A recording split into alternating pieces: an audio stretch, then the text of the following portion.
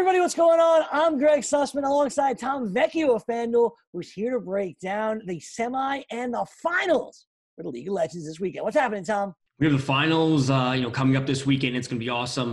The best teams are in action. No more 5-6 seeds in the playoffs. We're here for the best. Absolutely. The best in Europe, the best in North America. We're going to crown champions this weekend. You don't want to miss it. Let's start with Saturday for the LEC. The Mad Lions are taking on G2 Esports. It's going to be a battle on Saturday to figure out who's going to the championship on Sunday. That's where we'll start, Tom. Who do you like? Well, G2 actually lost to the Mad Lions in the first round of the playoffs about a week and a half ago. And simply put, G2 are still the better team.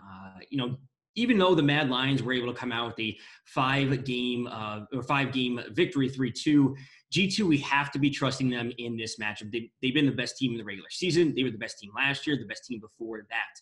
We want to be trusting Caps and Perks and Yankos, really the big three for G2. If you want to get interesting, go to Wonder and Mickey X, their support. And if you're playing on the one-game slate, I actually think there's some value specifically from a savings standpoint when rostering the G2 as a team. If you have to, on the one-game slate, you have to roster one of the players from the Mad Lions. Actually, like going to Shadow, their jungler, brings you a bit of correlation, and ultimately, we should be seeing G2 win 3-1. Tom going with G2 to make it onto Sunday. We saw these teams face off earlier in the playoffs. We'll see if G2 can get the job done when it counts here in the semis.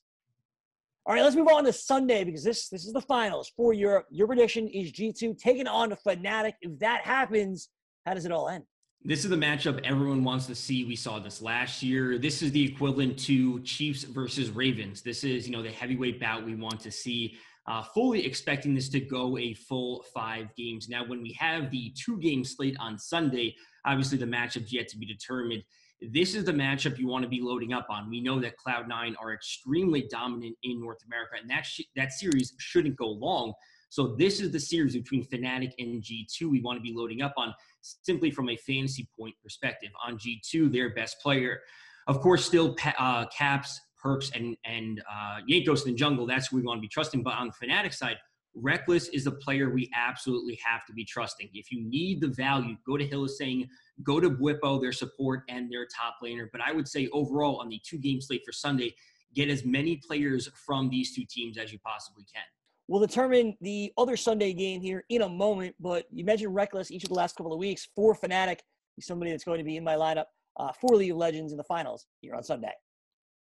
Let's go across the pond here, Tom. Let's go to North America, where on Saturday they have their semifinals. FlyQuest taking on the Evil Geniuses, and where do you think this matchup's headed? So we also saw these two teams play about a week and a half ago in the first round. EG won that 3-1. But since then, we have seen FlyQuest win 2 series in the lower bracket, really looking strong.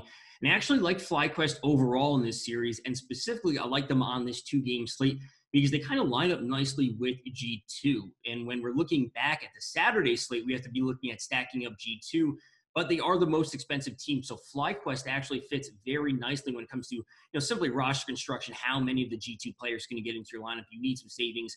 And that really lies with FlyQuest. Their mid laner, Power Vivo, has been amazing all playoffs long.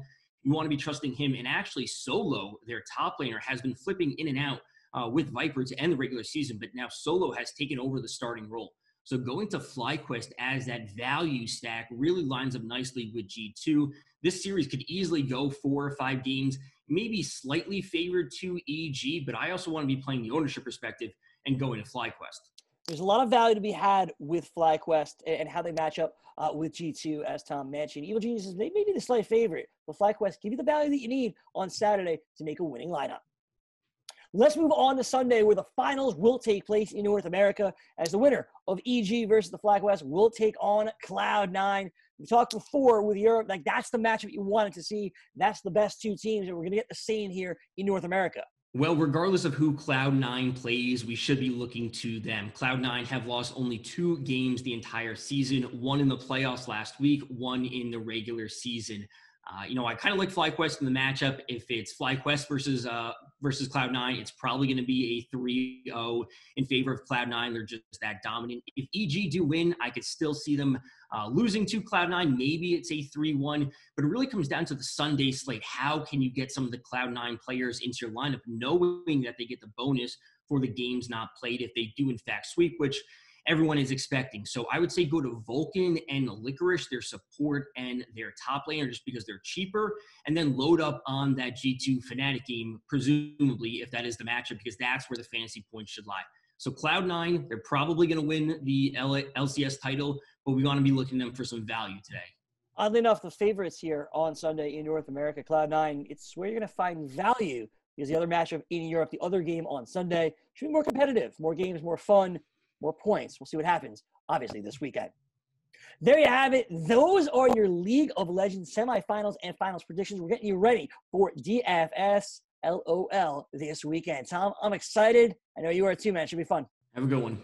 Absolutely, you too. Thanks so much, everybody, for watching. Hope you enjoyed this edition of the FanDuel Hurry Up, and we'll see you next time, next week. Stay safe, everybody.